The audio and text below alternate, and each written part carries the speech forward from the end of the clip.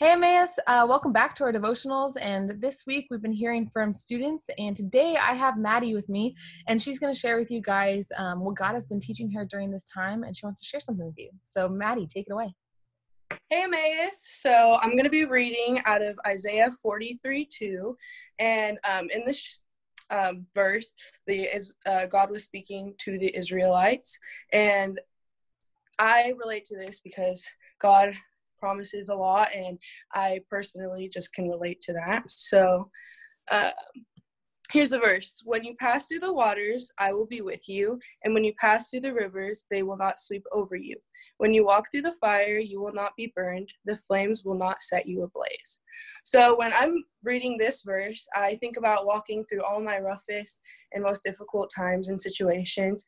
And I feel like the most amazing peace and the comfort. And I think that's what God wants us to be reminded of.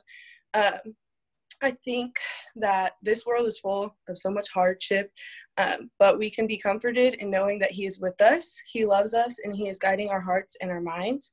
And I think during all this corona and being in quarantine, it's really easy to relate to this verse, just to be comforted by God's love and His guidance. So, yeah. Awesome. Thanks, Maddie, for sharing that. That's really great.